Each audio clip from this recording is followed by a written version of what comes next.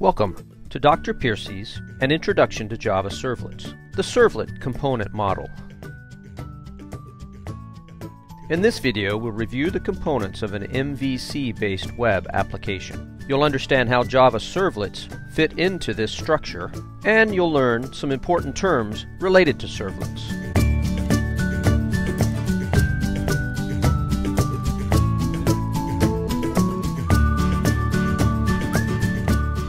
In this diagram, we see the MVC component model for web applications.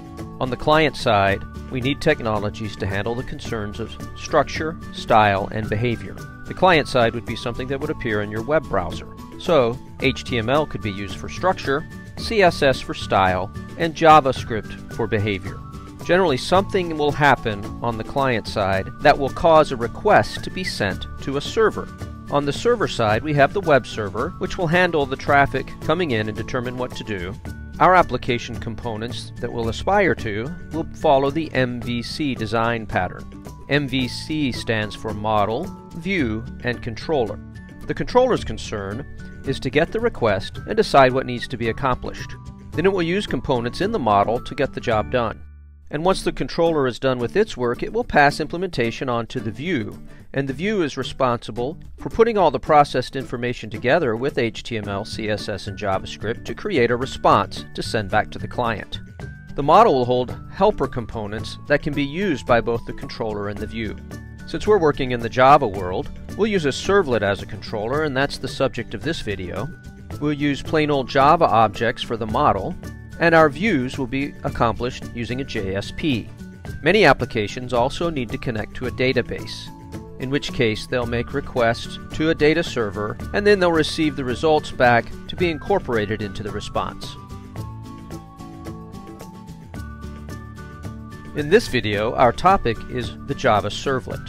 A servlet is a Java-based server-side web technology. It is actually a special Java class in the Java Enterprise Edition that can respond to requests.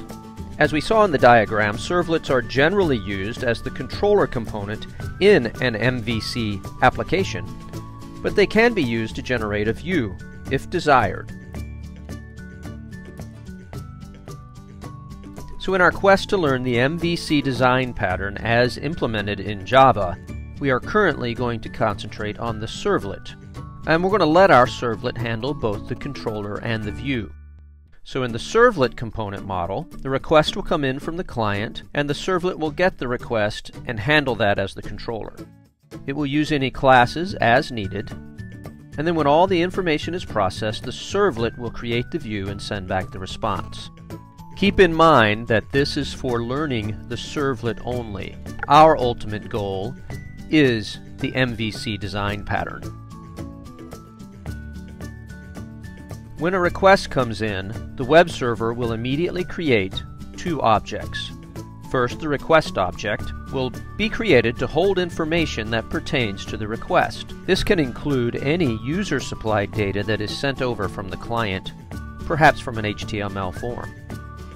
The server will also create a response object. The response object is created in order to hold any information pertaining to the response. This can include any HTML, CSS, or JavaScript that we wish to send back to the client for implementation there. So while things are going on the server side, both the request and response objects are available for our servlet to use. But unlike with JSPs, they need to be instantiated. We'll see in Eclipse that they're instantiated for us when we generate the servlet file. One thing we also have to remember is that there is no persistence. This means that the server does not remember our request and response once the response heads back to the client. A new set of request and response objects will be created with each new request and discarded with each response. As mentioned, response and request objects are available for us to use within servlet code. For example, the client may send along some data stored under the variable name text name. We might use the request object and call its getParameter method to get this value, and then store it as a local variable in our servlet.